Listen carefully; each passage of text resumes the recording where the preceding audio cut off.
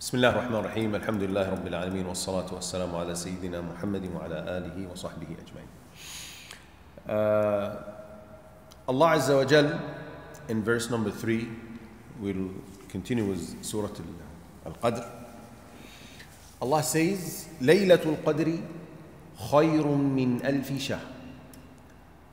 Allah Azza wa Jal asked Muhammad Sallallahu Alaihi Wasallam a question in the previous verse, وَمَا أَدْرَاكَ مَا لَيْلَةُ الْقَدْرِ. What can make you think that you know the greatness of this night? What is Laylatul Qadr? What is the status of that night? The scholar said this third verse is an answer to that. Allah Azza wa Jal says, Laylatul Qadri khayrun min alfi shahr. The night of Al-Qadr is better than 1,000 nights. 1,000 nights is almost 83.5 years. So Allah Azza wa Jalla is saying that this one night is better than 83.5 years which do not have Laylatul Qadr in them. How long are we going to live? The Prophet ﷺ told us that the average lifespan of his ummah is between 60 and 70. And he said, وَقَلِيلٌ مَنْ يَجَاوِزُ ذَلِكَ. And few are those who live beyond that 70-year-old or 70 years of age. Right? So imagine the effort exerted during one single night entitles one to obtain the reward of 83.5. Well, actually it's 83 and 4 months to be precise. 83 years and 4 months of ibadah. These years, none of them has Laylatul Qadr. Can we now begin to understand or begin to realize the status of that night? Can we now begin to know the secret behind making it hidden so people exert more effort to make sure that they will coincide, their ibadah will coincide with that night and thus become deserving of this great reward? It's indeed a very precious jewel, that night, and one ought to be very keen to make sure that he exerts enough effort during these last 10 nights in order to make sure that he coincides with it and becomes deserving of the thawab. If Ramadan, see, what is the thing that made Ramadan distinct? Allah tells us, شهر رمضان الذي أنزل فيه القرآن. What distinguished Ramadan and made it better than the entire year, the other 11 months, is that during it, Allah sent His words, revealed the Quran. So this is regarding the entire month. How much loftier and greater would it be that very night of that great month, the greatness of which was due to the Quran being revealed? How much greater and loftier will be that very night during which the Quran was revealed, Laylatul Qadr. And then one point that the scholars mentioned, they said Laylatul Qadr, which is something that entitles me and you to a great reward of 83 and 4 months, 83 years, is to make up for the shortness of the lifespan of the Muslim Ummah. You see, the nations before us used to live long, long years. But our Ummah has a very, very limited period.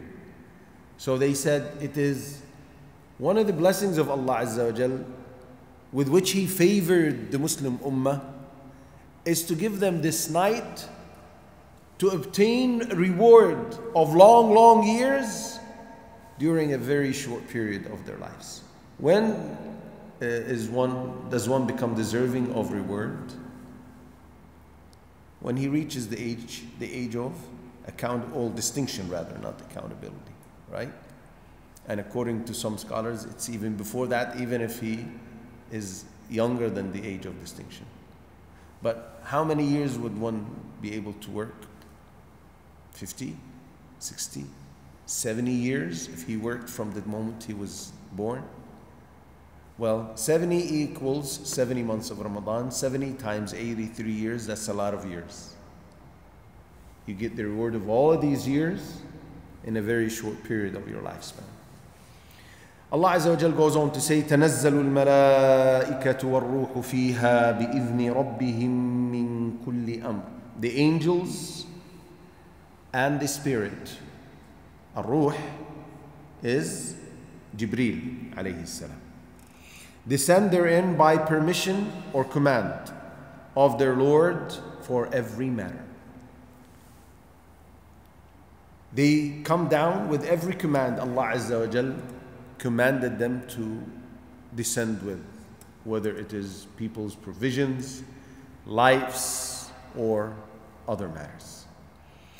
And during that night, the angels successively and continuously descend. It's a festival. It's a night of a bright light. You know, angels descending continuously in huge numbers from the heavens to the earth. What a blessing. Because when they go down with rahmah, with mercy, with blessings, with all goodness. The entire night, angels are descending with this.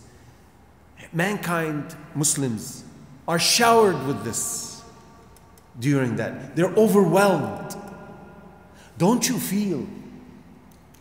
During Ramadan, and particularly during the last 10 nights of Ramadan, and for whatever reason, because you cannot really tell when that night is, during one of these nights, you feel extra joyful, extra relaxed, extra peace in the environment, at home, in the masjid, on the streets, everywhere. You feel peace and tranquility. During Taraweeh and Qiyam al-Layl, during the last 10 nights of Ramadan, the matter is totally different than the first 20 nights. People's spirits are high. Their hearts are cleansed. Their hearts are closer to Allah. Tears are much easier to shed, genuinely, not fake ones, during these last 10 nights than the first 20 nights. It's an event that's beyond description.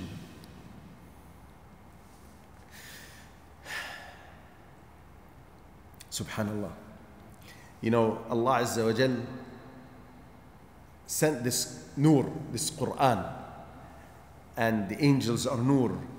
You feel a connection between the light of the Quran and the light of the angels during that night, reflecting as light in your heart.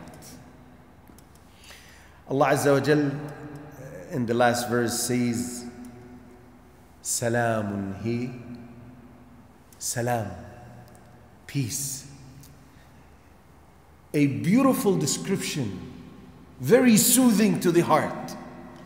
Salamun hiya hatta matla'i al-fajr. Peace it is upon us believers. Peace it is that night. Laylatul Qadr is peace upon the believers until the emergence of dawn, al-Fajr. Because with the crack of dawn, Laylatul Qadr ends. Because the following day starts, right? So Allah Azza wa Jal described it as peace, security.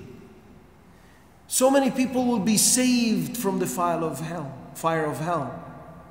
So many people will be saved from the consequence of their evil sins.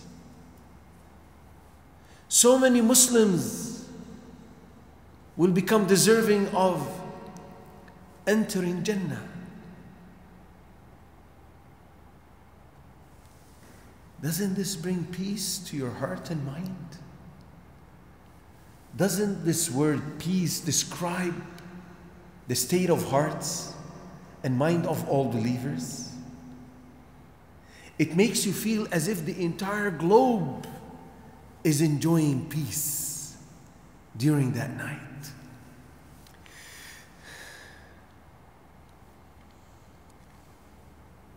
Subhanallah. You know, it's saddening sometimes to see some people deprived from that night.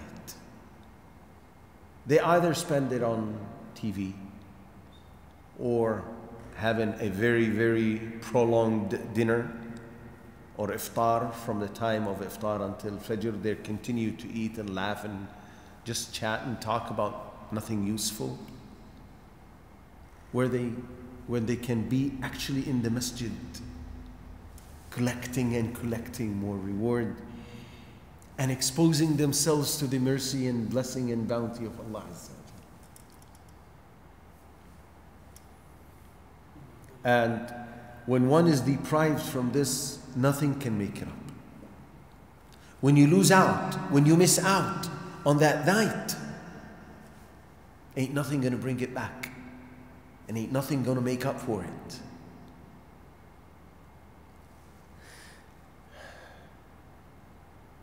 The Prophet ﷺ said, "Man qama laylatul qadri imanan wa ihtisaban ghufira lahu ma taqaddama min dhanbih." This is reported by Al-Bukhari and Muslim. Whoever prays qiyam during the night of Al-Qadr out of faith and in hope for the reward of Allah Azza wa Jal will have all his previous sins forgiven. This by itself is enough to motivate us to strive during these last 10 nights so that we make sure that we've coincided with that night. It's enough to know that praying that night is going to make me pardon for all the sins before that. That's enough reason for me to exert all that. That's enough reason for me not to sleep that night for 10 nights.